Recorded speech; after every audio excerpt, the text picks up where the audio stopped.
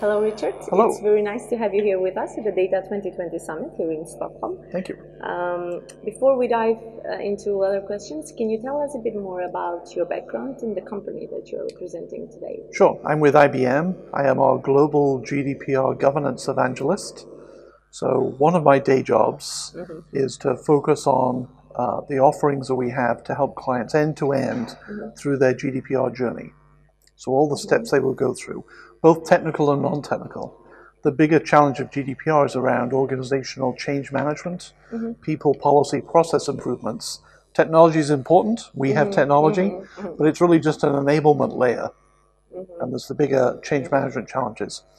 My other day job is part of the internal IBM team for IBM's own Get Ready for GDPR program. As IBM is one of the largest data processors and controllers in the world, IBM needs to be GDPR ready, and we need to share that commitment to our clients as well. And that commitment statement is on our website too, ibm.com/GDPR. And I've been involved in the information governance arena for the last 15 years, working with clients in every industry, every geography. In my global role, and the last 3 years focused on clients who have started their GDPR journey a couple of years ago. Okay, so we will get back to GDPR again, but first, let me ask you this. We are here today to discuss about how organizations can actually prepare for the world-famous data-driven future, right? Yes. So from your perspective, how can these organizations speed up this process in becoming really data-driven in a successful way? So simplistically, to focus and know what your data is and how and where you use it. So many organizations today collect a lot of data, probably over-collecting. We've had a habit of keeping everything forever because disk is cheap, allegedly. But more and more regulations mandate not just a retention period, so you need to stop keeping everything forever, but really put a more of a risk and a financial burden or penalty on organizations if you are over keeping information. And that's an element of GDPR around the right to erasure. If we no longer have a business relationship, you can no longer keep my information.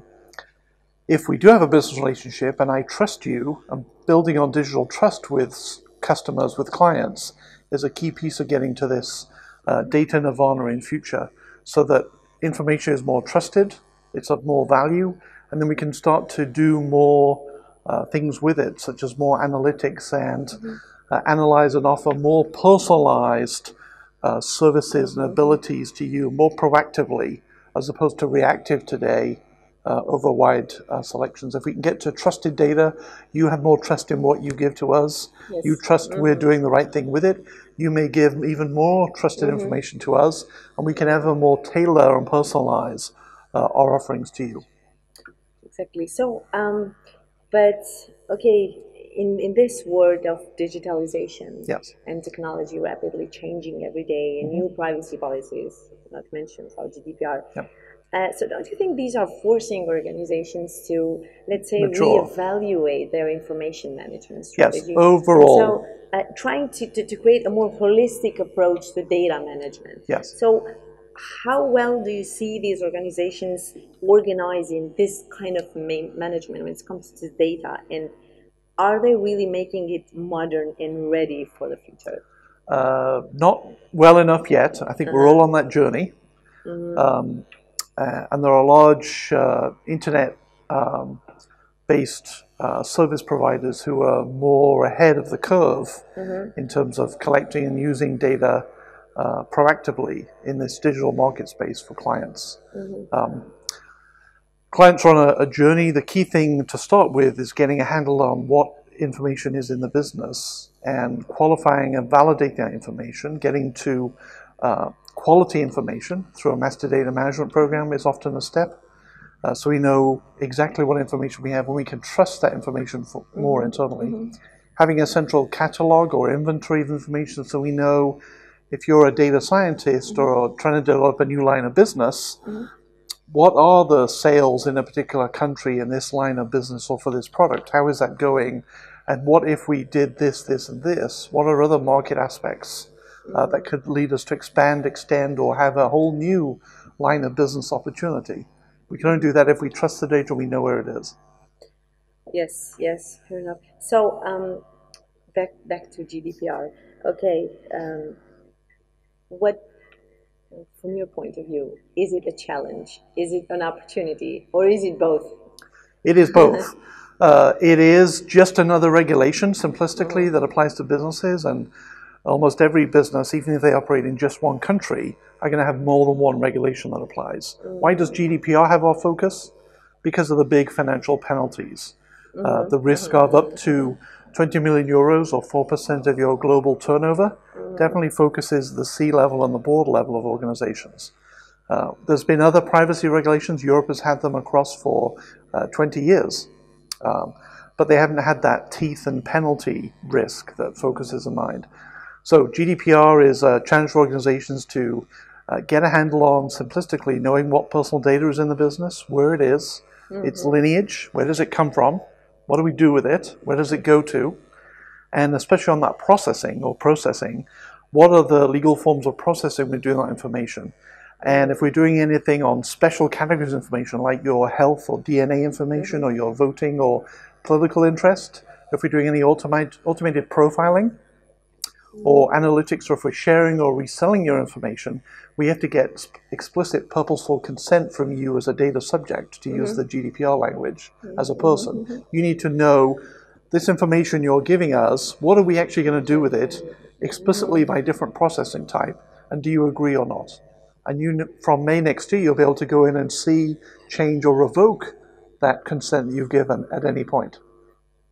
So, for example, if you're signing up to a bank, you give them the general information on your income and where you live, all that stuff. And that's all part of the normal processing that that bank would do as part of their normal business.